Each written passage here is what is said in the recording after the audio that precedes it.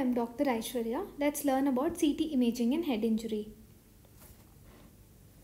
In imaging, we have to look for two effects of head trauma. Primary effects that are directly due to trauma, like extraaxial hemorrhages, extradural hemorrhage, subdural hemorrhage, subarachnoid hemorrhage, and parenchymal injuries like contusion, laceration of brain, and skull and scalp injuries.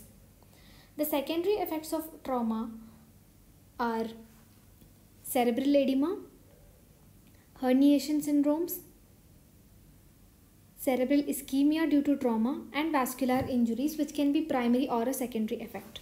On non-contrast CT brain, we can use three different windows to visualize three different structures. Narrow window with a window of 80 and window level 40 is used to visualize the brain parenchyma.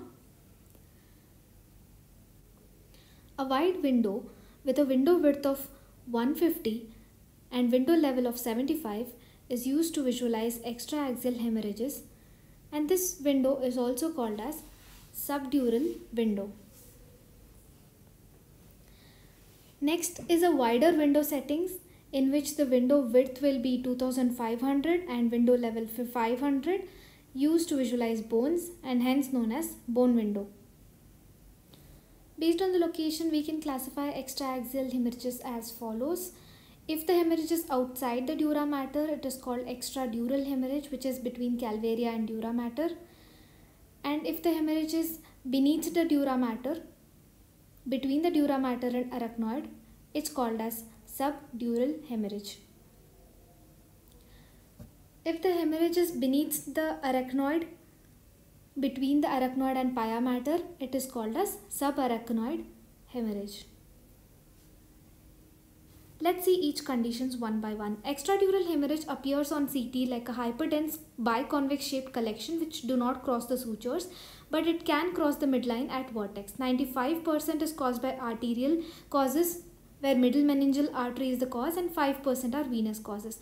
They are usually associated with skull fractures. Ominous sign of extradural hemorrhage is when the swirl sign is positive. Swirl sign means low density areas are present between the hyperdense collection or hematoma, which suggests active bleeding is present.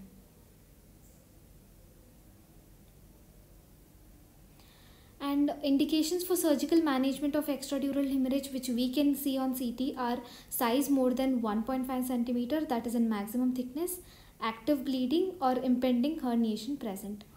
Checklist before reporting extradural hemorrhage: coronal CT reconstruction should be done to not to miss vertex EDH. Bone window should be done and looked out for fractures. Do CT venography if fracture site is near any venous sinus. Coming to subdural hemorrhage, it appears on CT as a crescentric hyperdense collection which may cross the sutures. It may extend along the falx, tentorium and floor of cranial fossa. Types of subdural hemorrhage is based on the duration of the bleed. It is called hyperacute SCH when imaged within 6 hours. It appears as a heterogeneous or hypodense collection. Acute STH is within 6 hours to 3 days and it appears as a hyperdense collection. And subacute STH is when imaged within 3 days to 3 weeks. It can appear isodense or hypodense. In this image, we can see it appearing isodense to the underlying cortex.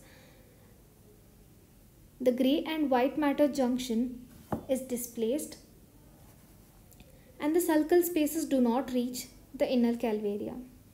Chronic STH is after 3 weeks where the collection reaches near CSF density. Acute on chronic STH is when there is a rebleed within the subdural hemorrhage and it shows a hematocrit level. Coming to traumatic subarachnoid hemorrhage. Traumatic subarachnoid hemorrhage is more common than aneurysmal subarachnoid hemorrhage or a spontaneous SAH. They appear on imaging as linear sulcal hyperdensities along the site of injury. They can be associated with other extraaxial bleed or contusion. More commonly, hyperdensities are seen in superficial sulci, whereas aneurysmal or spontaneous SAH are more visualized in basal cisterns. Moving on to brain parenchymal injuries, there can be contusions or lacerations. They commonly involve grey matter and the contiguous white matter along the site of injury. They are almost always associated with skull fractures and they show perilesional edema. Associated skull and scalp injuries can be present. In this case, we can see a subgaleal hematoma extending to preseptal space of the orbit, and in the next case, we can see scalp lacerations.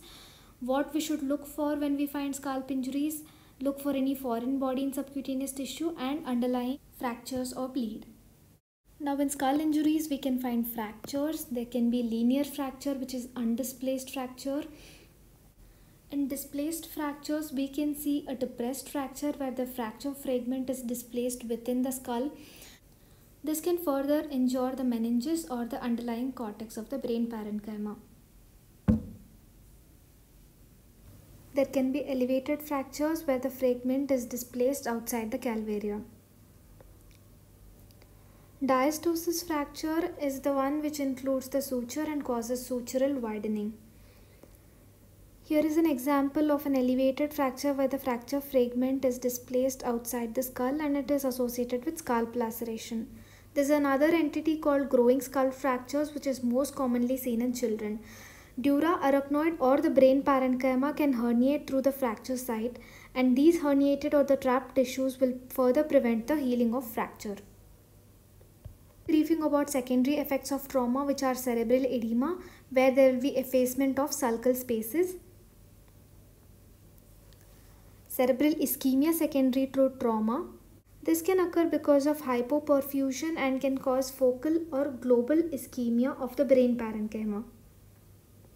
Coming to herniation syndromes, any supratentorial trauma or bleed can lead to subfalcine herniation or descending transtentorial herniation.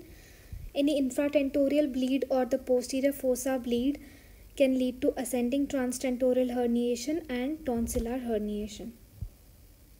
Thank you. This was all about CT imaging in head trauma. Subscribe to our YouTube channel and follow our Instagram handle at Radiology Doodles.